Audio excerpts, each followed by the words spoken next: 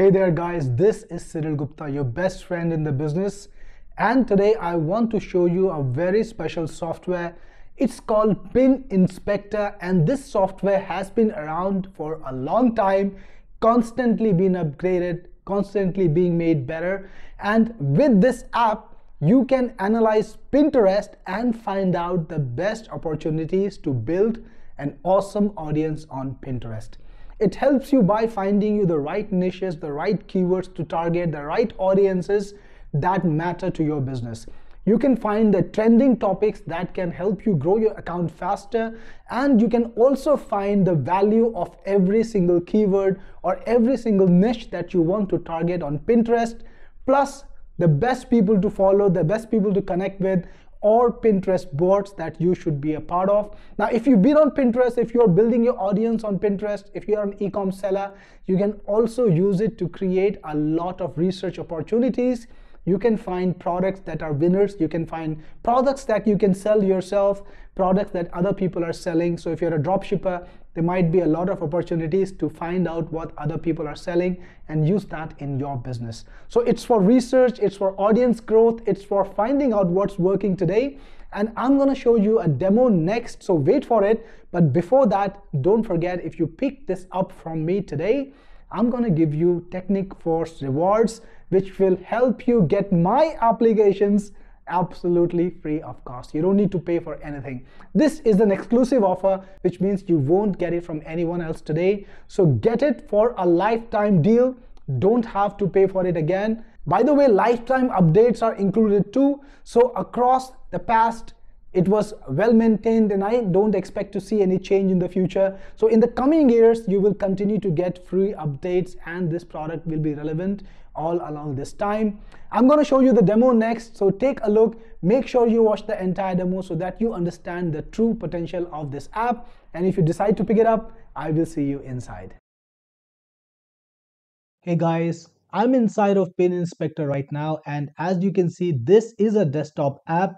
It's available for both Mac and Windows, and when you get the access to download it, you will get a link for Windows as well as Mac. So please download it according to your operating system.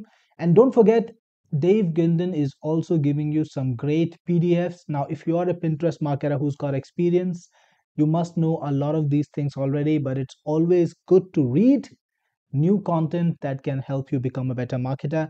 And if you are not an experienced Pinterest marketer, then I would say these PDFs, these little ebooks are going to be very helpful for you, because they will teach you how to be a better Pinterest marketer. So they are a must read. Now, when you go back to Pin Inspector, you're going to see the screen, the initial home screen, but the real value is in all these tabs. So there's keywords, there is trends, pins, boards, and people. So basically, Pin Inspector is a data harvesting app that can help you grow your Pinterest account organically by two strategies. Number one, you get to know what kind of content to create, because other people are creating similar content. You can look at them, you can get inspiration, you can get ideas, and you can also get resources for your own content. Also, you know who to connect with. So if you are looking for people to connect with, to follow, and those who can follow you in turn, then it's a great place to find reliable, viable people, viable accounts to help you. And it also helps you in discovery of Pinterest boards.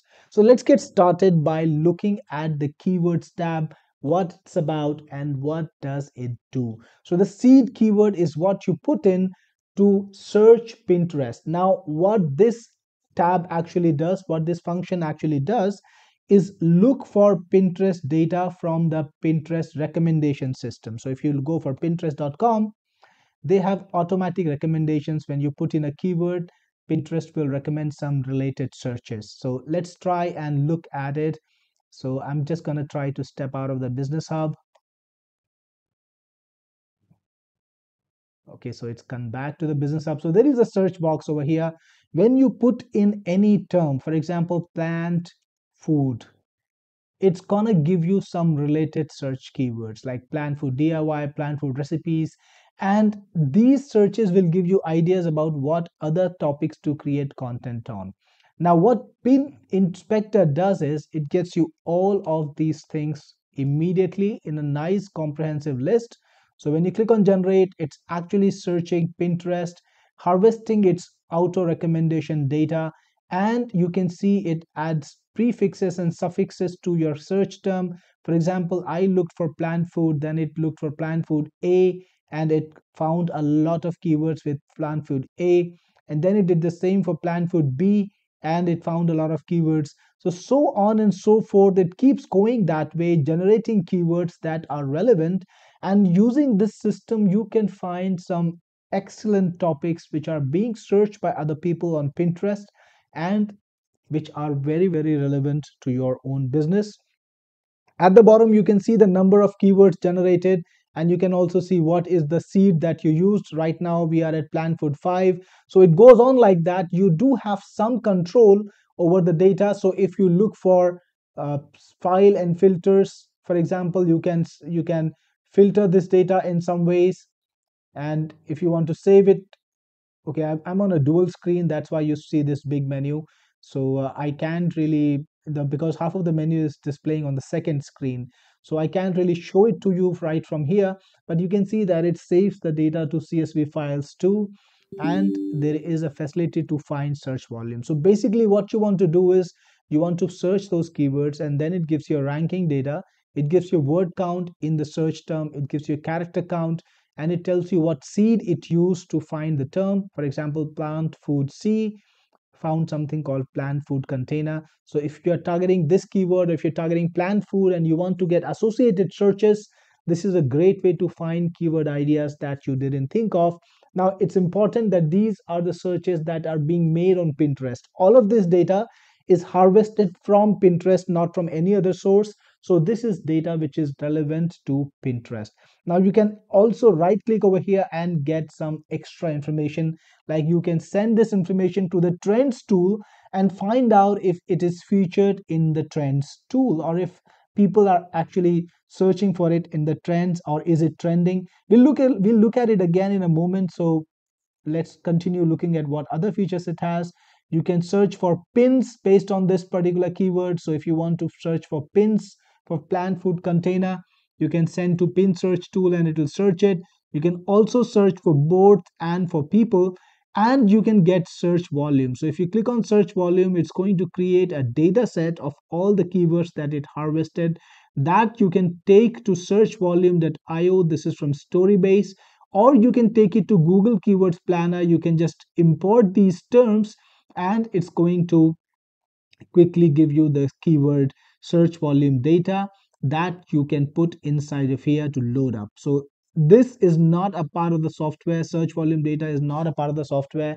You actually have to get it from outside sources, but it does give you some options to control the search range, to control the seed keyword behavior, because you can also have keywords before, like you can have a plant food and see what happens.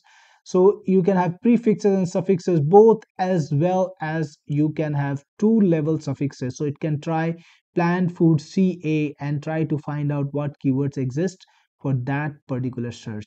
So this is a great way to discover keywords and also do associated things. You can export them in CSV. You can plan out your content based on this, or you can also search for other stuff. So let's do this. In fact, let's take some of this content into other places and see what happens. Let's take it to pin trends tool now. So I actually sent all. I don't want to send all. It's just going to take longer.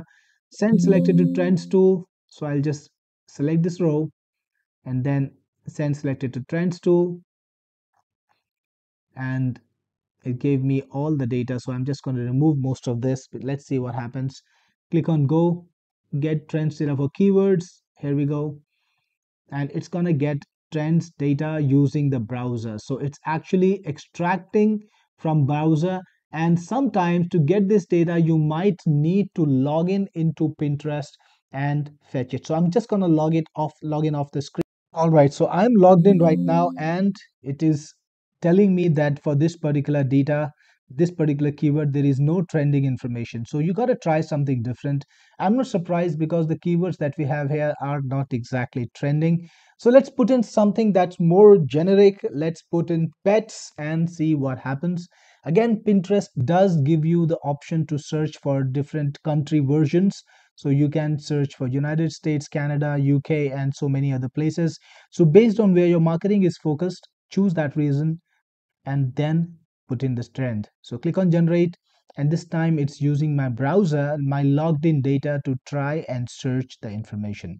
So this can take a few seconds, and you can see here the trend data is here. There's a little chart which shows you how the trend is working over time. So you can see it peaks up kind of here, then it goes down, and then it's rising again. The search for keyword pets. But here is something interesting: bead pets pattern easy. So somehow this keyword, which had very little interest earlier, now you can see the interest is going up.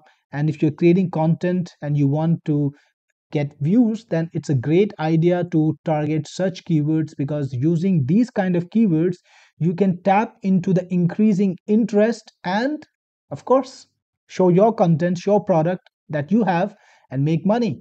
Cute pets, it went up but now it's stable. Adopt me pets, you can see there is a lot more interest even though it's going down a little bit.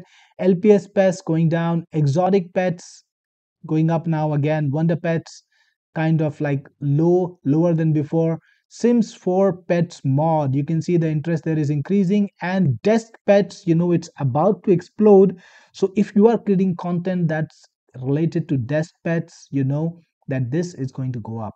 So this is something that gives you an idea about search trends, about where the place is heading, where things are heading, and what you can target to grow your account faster and to tap into the exact information that people are looking for. So I'm going to stop it right now because I think these are actually enough. 10 items, 10 returns. This is pretty much what you will get for one keyword. You can put in the keyword that you want. If Pin Inspector can find the data, it will return it. If it can't find the data, it will just let you know. Next, let's go to pins. By the way, before I continue, I want to tell you again the options are available. Things like send pin to search tool, or boards, or people, or get search volume for that particular keyword, or send it to keywords everywhere tool. Now, keywords everywhere, of course, it's a tool that is separate from Pin Inspector. It's not from the same developer. And through keywords everywhere, you can find a lot of information about the keyword that you're targeting. So you can actually send it to keywords everywhere right from inside this app. So that's a handy thing to know. Now let's go into pins, and this product, this particular section, as the name says, will find the pins for you that match your niche. So again, I'm going to go back to plant food, and I'm looking for 50 pins in this, and I have an option to look for either videos or all kinds of information. I will look for all pins, click on search, and now Pinterest is being actively searched to find the pins on this topic. So you got the pin ID over here, and you can see it's being extracted. It could take a little time for this to extract. Let me just get this data. All right, as you see, the data is pulling in, is coming in, and meanwhile some of the data is already available. Things like title of the pin, you can see the title of the pins that it's getting. You can see the number of saves for that pin. You can see how many repins were made, how many comments were there, and other reactions. They're all in here. You can decide what to do with your own content based on what other people are doing. So for example, Anne of Grid Life, 16,650 total followers. So whenever possible, it's going to give you information like the website of the creator, the number of followers the creator has, and all of this is very useful when you create your own content. So you can target the most popular pins. You can, for example, categorize them on the basis of saves. So you know that if you target something like this, air purifying plants, it's got a lot of interest, a lot of saves, a lot of repins, a lot of comments, and people want to talk about that topic. And definitely if you create a series of pins on this topic, you're gonna get good exposure. So this is a great way to find the exact topics to use, and also to do a bit of market research, because sometimes you can check out the websites of the creators. Like you can see all of these websites are there, so you can use it for product discovery if you are in, let's say, e-com, or you want to do any kind of product on demand or deliveries, or you want to find out what other people are selling, this can be a great way to find products that others are selling. You can see the kind of engagement they are getting, and this is going to be very helpful for you when you want to find products to sell yourself. You can create a competitor, or you can find the same sourcing and sell this product online. If even if you don't want to sell it on Pinterest, you can sell it on other platforms too. So creator name is all over here wherever there is possible. The website is available whenever there is possible, whenever the website is available, and it's possible to find the link. So use all of this data to find great topics to create content on. And if you click on it, you will be taken to a page where the pin is there. So you can do things like engage with this, you can follow this person, you can send them a message if you want to, you can engage with them if comments are available. And this is a great way to grow your Pinterest account organically, because the more people you engage with, more your account will grow, and more you will have the opportunity to get good followers who will then make your account more valuable and get you even more followers. So that was for pins. Now you can do the same for boards. You can put in a keyword and get a search result. So let's try our plant food search again. This time it's going to try and find boards which are focused around that topic. Now I don't know how many boards are related to plant food or how many boards have content, but it seems there are some specific boards. Let them come in. I will just come back to you in a few seconds. All right, the information is still coming in, but I do have a lot more info already. You will see the board name, and if you click on it, you can open the board in your browser, and you can see how many followers are there, what kind of pins are pinned in that board, what are the sections. You can follow that board, you can engage there, you can even ask the board owner to let you post whenever possible. That's the point of it, right? Got the board name, got the board followers, got the pin count, got the name of the owner, so that you can engage with them, find them online somehow. And whenever a URL is available, you can check out the website, you can check out what they're doing. For example, this person was probably the owner of an Etsy store. They don't have it any longer, it seems, or actually they have it. You just need to put HTTPS. Somehow it didn't rewrote automatically. Okay, so something seems to be wrong because it's not going to this particular website. It's a subdomain on Etsy. I expected that it's just gonna go there by default. So Etsy is working. I think that store is dysfunctional. So if you want to take it over, you can just tell them, hey, I saw that you had a store and you're not using it anymore. Would you mind selling it to me along with the Pinterest board that you have, along with the Pinterest account? So that way you can acquire some Pinterest property that can get you views and searches later on. Sometimes people are just happy to get rid of their content if they're not creating anything new, and this is a great way to discover those things and take them over. Now the boards, of course, you can also join these boards and try to post on them. Of course, this depends on the board's policy. Sometimes you will find people who are looking for content, they're more than happy to support you. So always find out if they're ready to accept posts from you.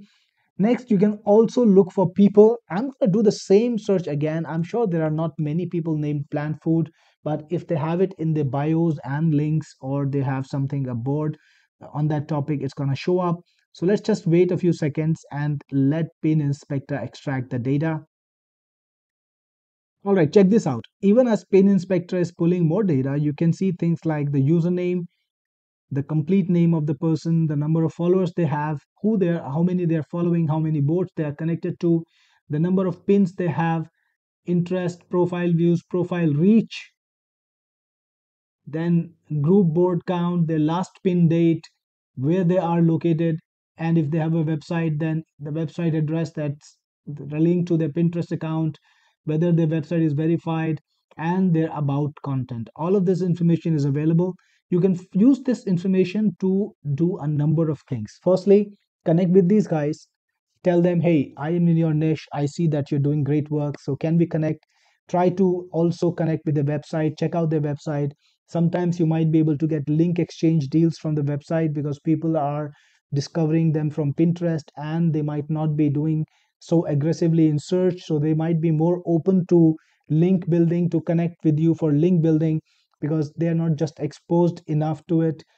And you can also connect with the user on different profiles. You can use this information to research whether they're selling anything, because I'm sure a lot of these people are actually e-com sellers. So look at this spoonful of plants. This looks like a recipe blog. It can be a recipe or gardening blog.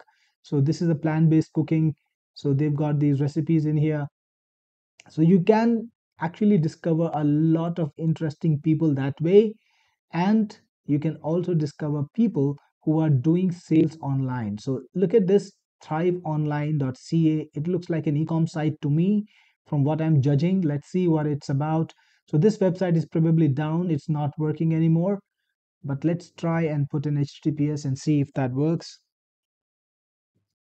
All right, so somehow I think this website is down, it's not working.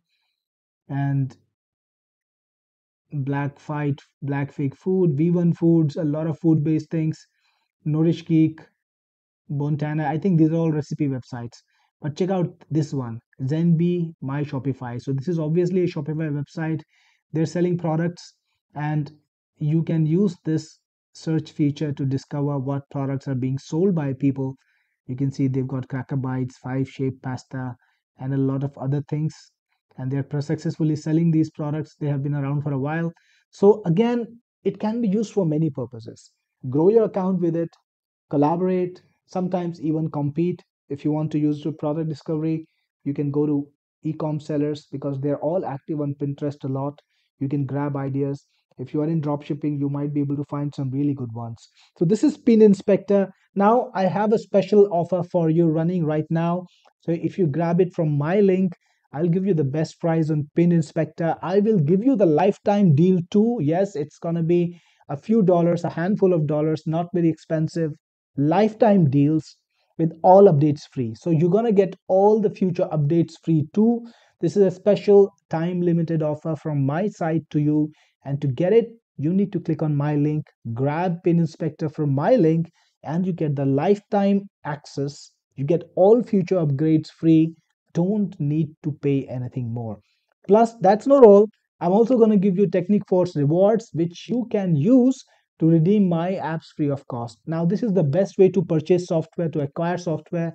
Always get them through my link when you can, because it's not just going to be great bonuses, realistic products that you can use in your life and your business, but also Technic Force rewards, which you can use to redeem my applications absolutely free of cost. No need to pay for them. So, this is it for Pin Inspector. If you decide to pick it up, I will see you on the inside. This is Cyril Gupta, your best friend in the business, signing off.